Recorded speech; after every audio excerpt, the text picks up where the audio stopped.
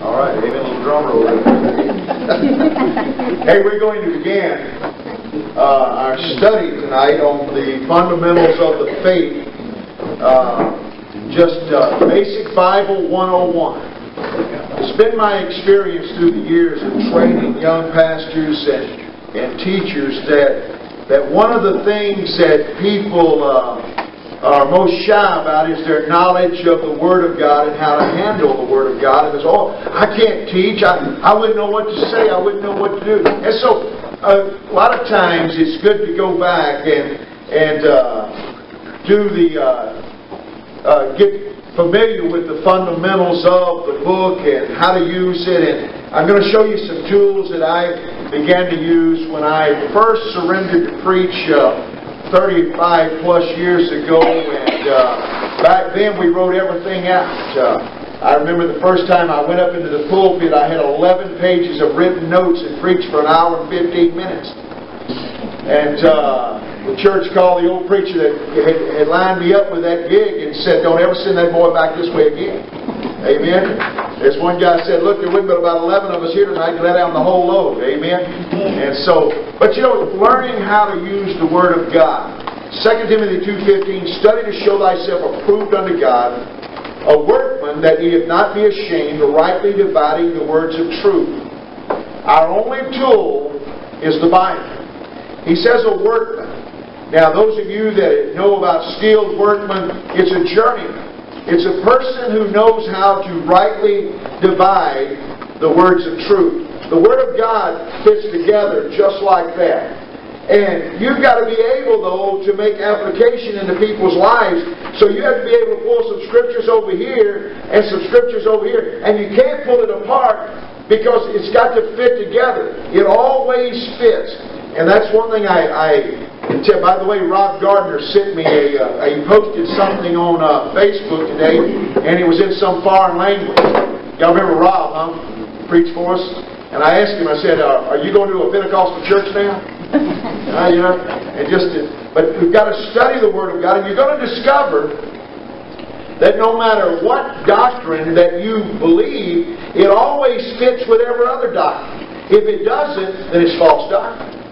We have a lot of that out there, such as, and just to give the illustration of that is that my mother's people are from Kentucky, and they have a lot of snake handlers up there in that part of the woods, and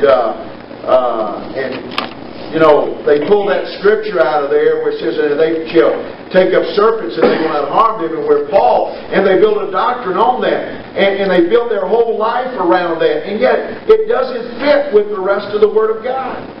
Everything that you're going to believe is always going to fit together regardless. Now, I want to kind of give you an idea of where we're going to go with this lesson here, these studies that we have. And we're going to begin with the table of contents here. You see that in your book. And I'm going to do the introduction part of it tonight. And Brother Robert, you want to come up for just a moment and share with us what, in Lesson 2, what you've got on your mind. And Brother Joey, you're going to come up and just as when he's finished and do number 3. And that'll kind of give you an idea how these things are going to fall out in the days ahead. As you can see there, we're going to deal with how to know the Bible. And that means able to have a hands-on. You know, a lot of people don't even know how to use their Bible. They're not sure how the books fit together. But I'm going to show you in this next lesson how they do fit together. And then Robert's going to come in, and come on up here, brother, and begin to show you that. And then we're going to begin to take the characters of the Bible and show you how they fit in the Word and in your life. I think that may be on, brother. Go ahead and kind of give us an idea of what we can expect of that. Check. Okay, everybody hear me okay? Still recovering from sun and stuff. When we get to lesson 2, we're going to look at, there's 5 ways to kind of get to know your Bible. And we all know them. They're meditate, memorize, and study, and read, and hear. But what I want to do is take those 5 things and kind of give you a breakdown, kind of explain, how do you meditate? Like, what are some effective ways to meditate on the Word? And exactly what that means, and where God tells us, you know, how to do these things and what these things mean. We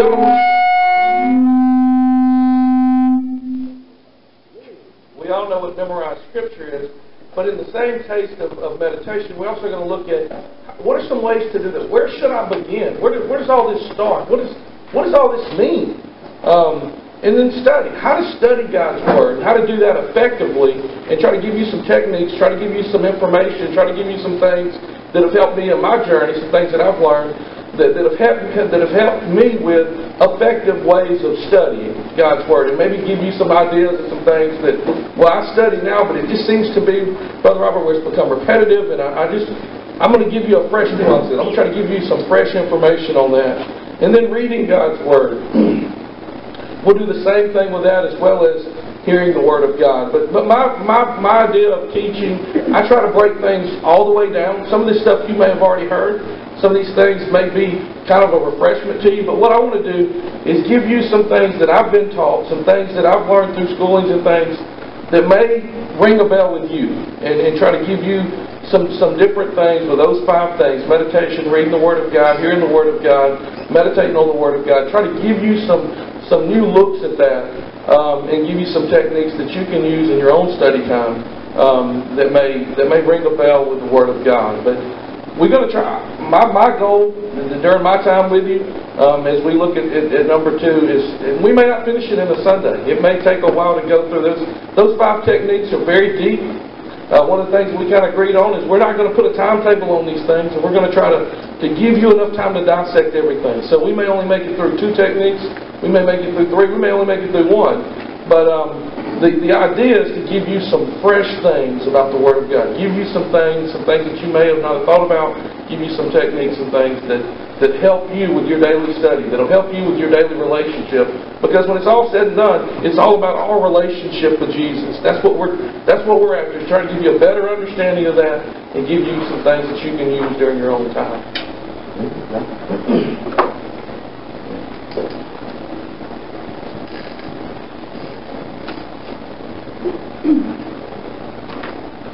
Get behind the speakers a little bit. What Dr. Wallace is going to teach you next week, and what Robert's going to teach you, dig deep. Dig deep. Because what comes after that is when we get into the characteristics of God. That's what lesson 3 is going to be. Characteristics and attributes of God. When I started studying this, my first initial was to use my Bible, New Living Translation. But I started thinking, there's different translations. And we're going to talk about these translations in the next couple of weeks. This is the newest version, translation of the Bible. Easy to understand. But what's in there sometimes is King James Version puts it in a different perspective. My suggestion is get you 2 or 3 different translations of the Bible. Most of them probably have them. I got 3 or 4 or 5 at home. I got a New American Standard right here with me in the New Testament. But whenever it asks you to look for a Bible verse, and you read that Bible verse, it might not ring true with one translation, but the next translation might hit a nerve on you to make you understand it. Because let me tell you, these Bible studies are going to get in depth. I told Dr. Wallace this morning, when I started this out, it asks you to look up these Bible verses. Then meditate on them. Just like Robert's going to teach you. Study them. And then you have to write your own explanation of how this attribute, this characteristic, puts it in your perspective. How do I relate this to me from God? It's going to be very detailed. Like Robert said, I'm used to teaching children. If it's hard for me to understand, I'm sure it's hard for some other people to understand. So I like to kind of dummy it down a little bit. I want to try to get it on the basic level. Because I tell you what, sometimes I think we get too theological explanations sometimes. If you think about, what did Paul use when he was out there ministering to people? What did Peter use? Just the basic words of Jesus Christ. But we need to know who God is. Who is Jesus? How can we explain that to people? More importantly, how can we show that to people? It's going to be a tremendous study that we're going to have here. Get involved in the Bible. Be reading your Bible. That's what I tell the children. Read your Bible. Back in August, we started working with the children with the books of the Bible. And that's what one of the lessons, I think Dr. Wallace is going to have it next week too, is learning the books of the Bible. Why do you need to learn the books of the Bible? One of the Bible I use to study is in chronological order. But yet, you tell me a story, I'm having to think with that one, where is that story at in time? To go back into that area, to find out what book is in. That's knowing your Bible. That's knowing the characteristics of God. Because what God did in Genesis, He repeats it. And repeats it. God's mercy in Genesis is His mercies in Matthew, is His mercy in Revelation, His mercy today. I challenge you to get into your Bible. As we start studying this stuff, it will all come so much easier, so much, open your mind up a whole lot more. So I challenge you, don't drop out. Invite your friends. We'll try to have it on the internet too. But study, pray, memorize. That's the only way you get to draw close to God. Amen. Just a few ground rules. I always like to set this when I'm teaching in college. Is a little bit different here. You feel free. I want you to be at home here. I don't want this to be a burden to you. Get up and get some coffee when you want it, something to drink. And if you have a question, raise your hand. I'll get to you as long as you don't take us down a rabbit hole. Amen. And keep us there too long. We're going to be sort of moving on. And just to kind of give you, I always like to go through the syllabus, the purpose of the class, and what we're going to try to learn here. Generally, this class is taught as a new members orientation. And the first thing we generally do is welcome all new believers into the family of God and say that we all have a new nature. And that new nature is Christ-like. And one of the reasons I wanted us to go through this orientation is I'd like to see this become a part of our Sunday school in the days ahead, to where every new member goes through this same orientation, to where we're all believing the same, that we're all have our Baptist beliefs together, and alike, instead of having variations of what we believe. Paul wrote, "Grace be unto you and peace from God our Father and from the Lord Jesus Christ. I thank my God upon every remembrance of you, always in every prayer of mine, for you all making requests with joy for your fellowship in the gospel from the first day until now, being confident of this very thing, that He which hath begun a good work in you will perform it unto the day of Jesus Christ." The key is that God is always working on you. I don't know if you remember that old song the kids used to sing, "He's still working on me." You remember that? I think that makes great application even to adults today.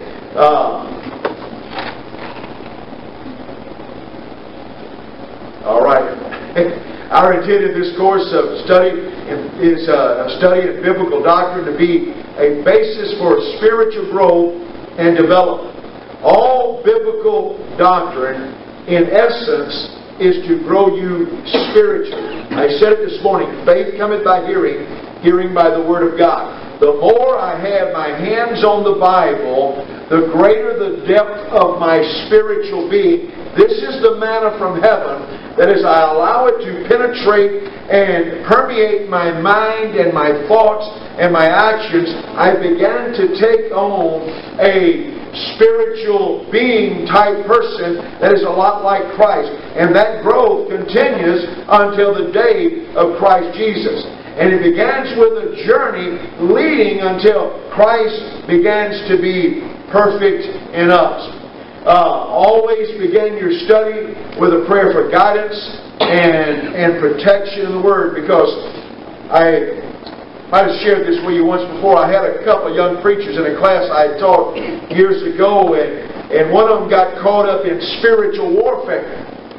And he was reading everything he could get his hands on about the devil and all of those things. And I told him, I said, you know, you need to, all things in moderation, the Bible says. And if you spend all of your time concentrating on the devil, guess what?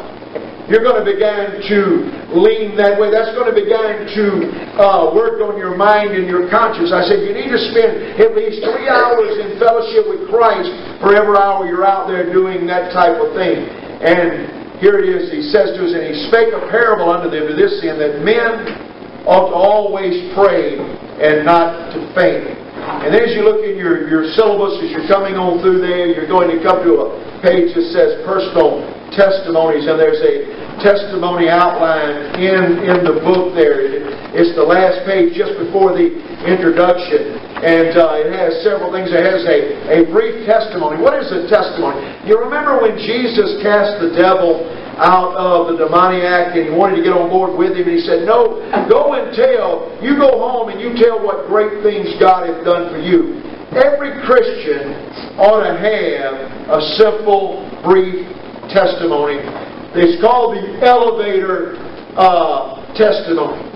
There's something that you can share with people in 30 seconds or less. And we're going to get into that as the days go on and we begin to look over that part on evangelism. And we're going to expand on that and begin to have the major details of what God has done in your life. Now, Joey mentioned Bible versions. As you know, I'm just King James. That's all I can tell you. I was born and bred in that, and I'm going to die in that. And here's some other ones that you might, the New King James, the Contemporary English Version, the New Living Translation. There's some paraphrases out there that I sort of like the Message and the Living Bible. But the key is just read the Bible.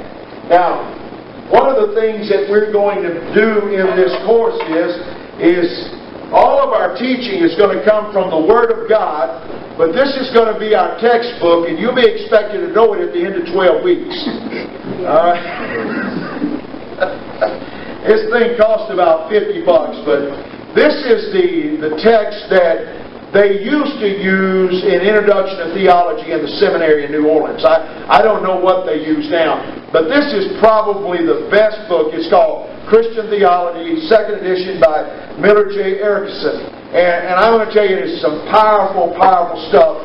So if you'd like to follow along with how we're going to develop the doctrine over these next couple of months, you might want to that might be something you want to give yourself for a post-Christmas present. And I guarantee you that you will enjoy reading it. It's in fact, if you do much preaching and teaching, it is almost already laid out in some areas for that.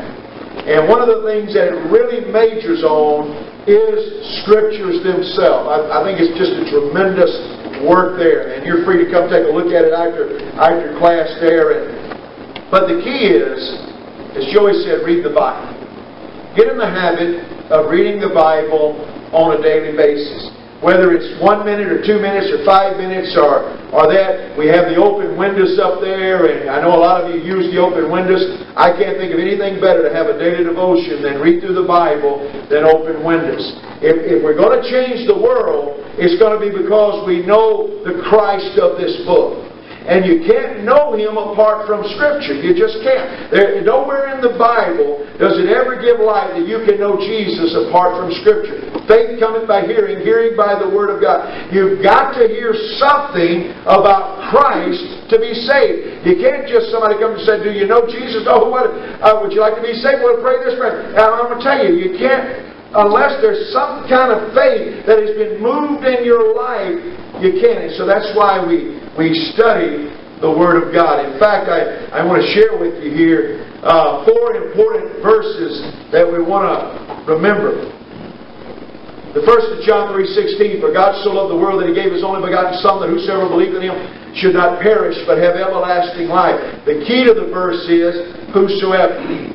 God says that whoever believes can be saved. Whoever believes in the Son, the only begotten Son. And that whole verse is packed. I think that R.G. Lee, who was the great preacher at Bellevue that from years ago, in fact, you might have heard his sermon, great sermon that he preached, world-renowned, Payday Someday. Anybody ever heard that?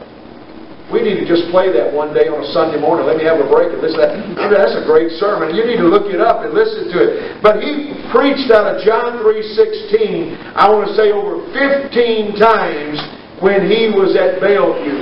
He said it was a scripture that you can never... Adrian Rogers preached it 11 times while he was there. 26 times that they preached out of this one verse at the same church. It's inexhaustible. The Word of God. John 3:16, Romans 8:38, 39. For I am persuaded that neither death, nor life, nor angels, nor principalities, nor powers, nor things present, nor things to come, nor height, nor depth, nor any other creature shall be able to separate us from the love of God, which is in Christ Jesus our Lord. There's nothing that can remove me from my salvation. Absolutely nothing. If what I have is real, man, I'm going to tell you, God's there. He's in the Word. And right here, nothing can separate me from that point or that time. The next one, Romans 10:9 and 10. This is how we know that we're saved. If thou shalt confess with thy mouth the Lord Jesus, and shalt believe in thine heart that God hath raised thee from the dead, thou shalt be saved. For with the heart man believeth unto righteousness, and with the mouth confession is made unto salvation. If we believe, we'll be saved. And then the last one there, trust in the Lord with all thine heart, and lean not unto thine own understanding. In all thy ways acknowledge Him, and He shall direct thy path. Trust God. I think two things I want to tell you as you read the Bible. First of all, I always pray before I read. I never pray until I read. And I do two things in my prayer. First of all, I confess my sins. You can't hear from God if sin is blocking. Isaiah 59:1 and 2. He said that His ear is not deaf, that He cannot hear, but your sins have separate. You can't hear from God if there's unconfessed sin in your life. So I like to get that out of there. And the second thing is I ask God to open up the Word to me. Speak to me. And I've never been let down. The few times that I didn't get anything from God is because I didn't get the unconfessed sin out of my life. And so He didn't speak. Trust God. I'm going to tell you, God has a word for you. I don't know how your teaching is or how your study of the Bible. Robert's going to deal with that when we get to that, how to study the Bible and get the most out of your study and time like that. But when I study the Word of God, I expect to hear from God. And I've seen some times where God has given me a word. Like right now I'm going through the book of Job and you know, just a little biblical precedence here. A lot of people believe that Job is the oldest book in the Bible. Now, personally, I have some doubt about that. As I read it through there and what Job is saying and what they're saying and what they're talking about, I really don't believe that Job... I don't know, I can't prove it. I'm not an archaeologist or anything like that or whatever those folks are that do with that. But you know, as you read, God speaks to you and He shows you some things. Not only did I see some things in there about Job that made me to question my belief about it being the oldest book, but I saw some things in there that dealt with Genesis 1 and 2. Is there a gap? Is there something in there? And some of the things that Job says and his friends are talking about, which they're talking about things that are happening right there in their life right then, I'm going to have to be honest with you. I said, I need to take a fresh look at that. I need to read back through Job, take my notebook, and make a couple of lists there, and begin to list these verses, and then check them out and see what other folks are saying about that. And so, that's the way it is with the study of the Bible. Man, it's always speaking. There's another thing that I've noticed as I study the Word of God. Now, I keep a sort of a journal like and in my Bible I'm forever marking up a Bible and writing in the margin and stuff like that, but God will speak to my heart about a word and I'll write that down, and I'll even take highlighters. I got a whole pile of highlighters on my desk over here at the desk at the house and by my chair where I do most of my study. Mel says I'm sleeping, but actually I'm studying. Just got my eyes closed. Amen. I'm kidding with you. All right, you look too serious out there. All right, hey. And I like to keep at least 3 different colors. And as God shows it, He opens up the passage to me. I highlight them in different areas. And right there begins a lesson that could be taught, a sermon. And so I say, well, Lord, is this what you want to preach Sunday? And He says, no, not now. But I have it there. And a couple of months later, something happens in my life, and bam, I remember that passage, and I go back to it, and it's already highlighted. It's already marked out, and there it is. And I said, oh, the sermon's all here. Now all I got to do is do the word studies and make the application. And you see, that's what happens when you study the Word of God. God speaks to you. So the nature of this new believers class, well, we're not new believers, but began to deal, you made a decision for Christ to be your Savior and Lord, and I'm going to teach it just like you guys just got saved. Amen? Because I think we need to go back and start something. Now we got this new nature, this old nature that are battling away in us, and we need to do something with it, and that's what we're going to do. You're going to see these three issues they kind of pop up all through these lessons. About now that you're saved, here's how you deal with Jesus. Here's how you deal with the Father. Here's how you deal with the Holy Ghost. Here's what you do with prayer. And so this new decision that you make, and how it affects you mentally and spiritually and physically. And so it begins to develop that in you. And then one of the major things we'll do is spend quiet time with God. As I was putting this PowerPoint together, that keep a Bible, paper, and pen handy just jumped in there, and I could not get it out. It just jumped out there first. I said, Lord, do you want that first? But the first thing is, as we began this study, and you want to get the most out of it, because I'm going to tell you, as I mentioned this morning and mentioned last week, time is valuable.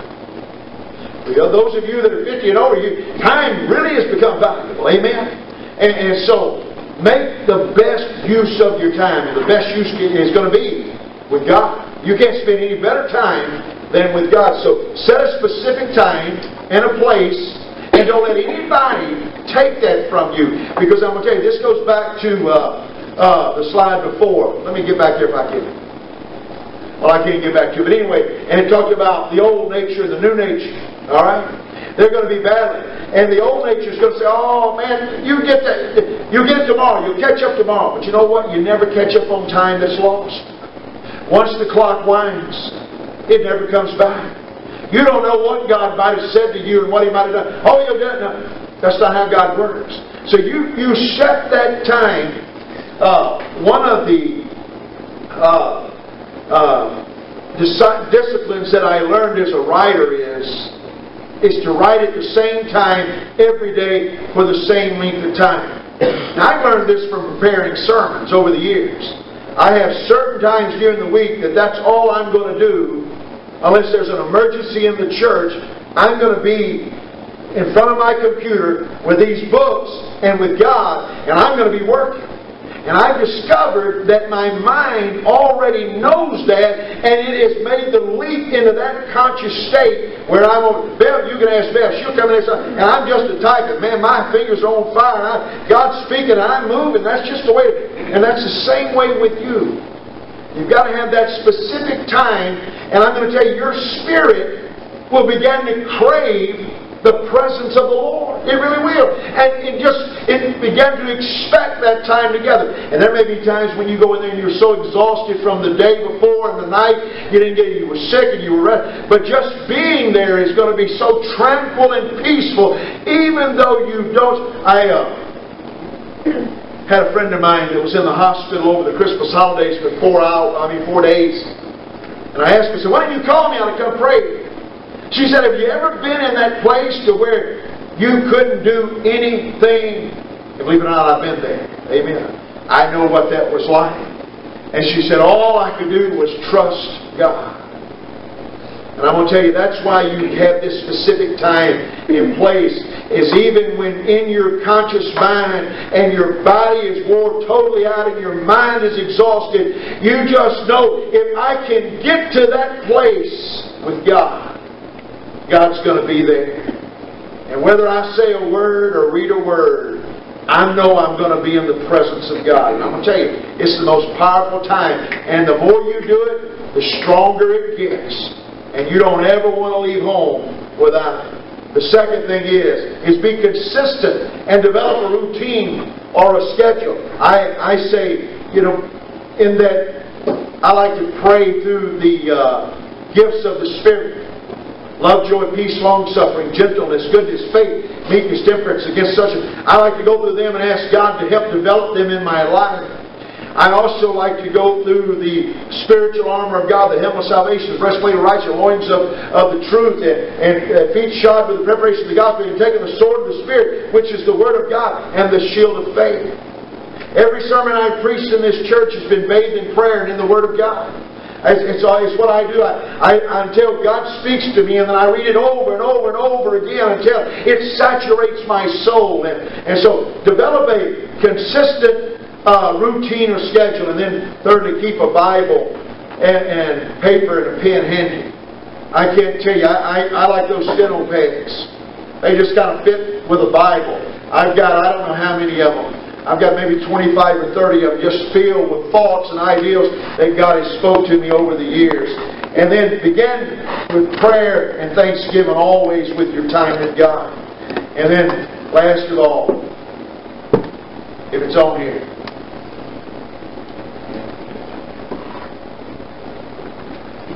in with a definite project for the day. God, what is it that you want me to do? What is it, God, that... And get something from God. Get a word from the Lord. All right, let's move on to the Bible. God's holy word. All right, anybody want to lead us in this? Y'all know that something? I had it somewhere, and I've been looking for it for a week, from one of our Bible schools, the kids doing this on commencement night, but I never could find it. I was going to download and do that. But it's all about the Bible.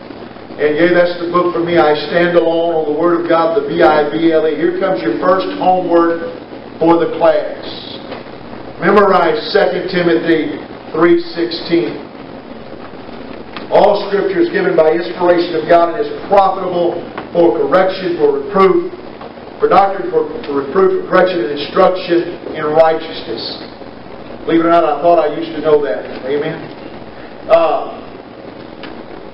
We also have a more sure word of prophecy, whereunto you do well that you take heed as unto a light that shineth in the dark places until the day dawn and the day star arise in your heart, knowing this first, that no prophecy of Scripture is of any private interpretation, for the prophecy came not in old time by the will of man, but the holy men of God spake as they were moved by the Holy Ghost.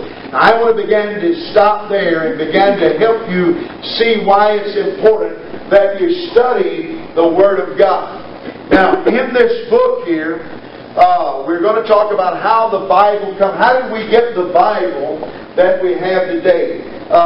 Is the book inspired? How do we know that it's inspired? Well, we just read that all Scripture is given by God and is profitable for doctrine, reproof, correction, instruction in righteousness, that the man of God may be thoroughly furnished unto all good works. And then we hear, knowing this first, that no prophecy of the Scriptures of any private interpretation, for the prophecy came not in old time by the will of man, but holy men of God spake as they were moved by the Holy Ghost. Now, there are three main beliefs on how we got the Bible. There's actually about 7 altogether, but almost everybody followed. We'll not get into those. The only thing that matters is probably the 3 most popular. The first one is the Southern Baptist belief, which is that God spake to these men and they wrote down exactly what God wanted them to write down. God used their minds and their words, and they wrote that down perfectly what God wanted to be. The second one is that it's popular in a lot of circles, more of your progressive denominations, is that God spoke to these men, and these men went and sat down and they said, well, this is what God said. And they wrote it out as they saw fit. And that's why some people believe that there could be some human error in the Scriptures. Now, the third one is called the dictation theory. And what it is, it's a lot like what the Baptist, and when I say Southern Baptist, I mean Baptist Faith and Message. And it's the one point where I disagree with Southern Baptists. I'm going to be honest with you. I do not accept that ideal. I don't believe that is how. And this is my text here. For the prophecy came not in old time by the will of man, but holy men of God spake as they were moved by the Holy Ghost of God. Now that same theological concept is revealed in the book of Genesis, chapter 1 and verse 2. And we find the Holy Spirit there moving in creation. And he says, and the earth was without form and void, and darkness was upon the face of the deep, and the Spirit of God moved upon the waters. And what that means was He literally came and hovered over them. And I like what it was with Peter. And here's another one is, and why I believe in the dictation theory is, I believe the Holy Ghost possessed them and took them, and they wrote exactly, it was almost dictation. They were writing exactly word for word as God said it, because all Scripture is given by inspiration of God. All Scripture, that's pos, totally inclusive. Every word of the Bible is the Word of God, and it's absolutely, Jesus said, not one jot or tittle shall pass away until all these things be fulfilled. Now that's one man's belief, and that's what I happen to believe. I believe that as He moved in, He moved upon them, and like Peter, when it was that he was up on the roof, and God came and spoke to him, and He showed him all these unclean animals, and he was in a trance, the Bible says. And he got up, and God said, slay and eat. He said, no sir. He said, I have never ate any unclean thing in my life. And God said, that what the Lord has made clean is clean herewith. And so he ate. And so I believe that's what happened here. And once again, that's just one man's belief on that we have that. And it's really close. It's a fine... It's a fine line between the Baptist faith and message and the dictation theory. But I believe that it came to be because, y'all remember the fundamental movement we had about 15, 20 years ago in the Southern Baptist Convention? About 25 years ago, we had a very ultra-liberal movement to the left, and there arose a lot of questions, even in our seminaries, about the total inspiration and inerrancy of the Word of God. And in the year of 2000, we rewrote the Baptist faith and message so that we could get to that place. Now, how we got it doesn't deter from the fact that Southern Baptists as a whole believe in the inerrancy of Scripture. All right? It's just how we arrived at that inerrancy that's in a little bit of a difference there. And 6 in one, half a dozen in the other, to a degree. The key is that you believe that the book is the total inerrant Word of God. And I sometimes feel that, I remember when Bobby taught the Baptist faith and message, and we got to that particular critical issue there, I'm not even going to go there. We just skip that. That's for another day and time. Let's move on here. The uniqueness of the Bible. The Scriptures were written by approximately 40 different men. They lived in several different countries and different times. And they wrote in 3 different languages. But the key is, and I want to go back to what Joey said, and there's a whole lot of different versions. But you know what? They all say the same thing. Amen. And that's the key, is that you read the book. Now, I've been reading this all my life, and I'm going to continue to read it, but even though right now I'm reading the Holman translation in my daily Bible study, because I like to know all these different versions. But the key is to read the Bible. Now, I'm going to end this lecture here, because I see we're just about out of time, and I wanted to give you an opportunity to ask some questions in the 3 remaining minutes that we have. Anybody with a question? Mark? Doc, I'm not a Catholic and I don't understand everything that they believe, but some tell me that the Bible isn't complete because it doesn't contain the books of the Maccabees and all these other things that are out there. I don't know anything about that. But people say that. Is there any, I don't want to say any truth to that, but what's the deal with these other books that are out there that are not contained in the Bible? The question is the Apocrypha, which you might have seen this in some of the Reformed versions of the Bible. You have the Old Testament, and then you have what they call the intertestamental books, and then you have the New Testament. Now, Southern Baptists, we refer to those intertestamental books as the Apocrypha, which means, apocrypho means false, apho means false, Apocrypha means writings, false writing. we believe that they're wrong. And we believe the Bible is incomplete. In fact, it says in the book of Revelation, if you add to it, you take away, then your part will be taken out of the book of heaven. We don't espouse to those books. And almost all conservative theologians, probably 99% of the conservative theologians from the 14th century to today reject those books as being inspired. They're just, in fact, not only do you have, I think it's 17 books, I don't know how many times I studied on that, but to tell the truth, there was about 300 false writings. Now, how these became as part of it, and they have false, one of them, I believe it's in Bel and the Dragon, it says that Jesus saw a little bird with a broken wing, and he went over and he touched the wing, and he healed the bird, and the bird flew off. But the Bible says in John chapter 2 that he turned water into wine, and this was his first miracle. So either John's wrong or the Apocrypha's wrong. And also in the Apocrypha there's this belief that Jesus traveled all over the world before he turned 30 years old. In fact, there's some historical evidence that some man named Jesus was in India and in Pakistan and in those areas. But the Bible says he began his ministry at age 30, and it's all copied in the Word of God. So once again, we either have the books that are in the Bible are false, or those books are false. Make sense to you? It does. All right. Anybody else? All right, I want to say a word about your handout. Now we're going to have, Bill, where are you? Do you have one? Do you have mine? Yeah. It's not going to look like this, but everybody's going to get a full copy. It was my fault. I misunderstood some things, and we got down to the end here. Our copier broke down on us. Joanne tried to work on it like wild, and we tried to get you books out. We're going to give you the full book. It's about 75 pages. Has all 12 lessons, and we'll have those for you next Sunday night. We'll actually have them out before then. But the buck stops here, amen. I was just, you're dealing with an old man. All right. Any word before we go? Man, thank you guys for coming. Amen. Let's eat some more donuts and coffee and stay up later. Amen. Let's close with prayer. Father, as we come again to the throne of grace, we love you. We thank you for loving us. Lord, we thank you for these who love you, God.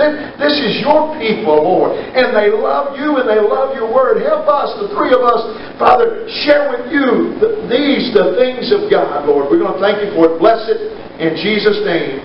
Amen. Now, at the end of every class, hopefully we'll get to about a 10-minute time there. Bring your questions, and we're going to do that. We're going to have some dialogue back and forth, okay? All right, God bless you.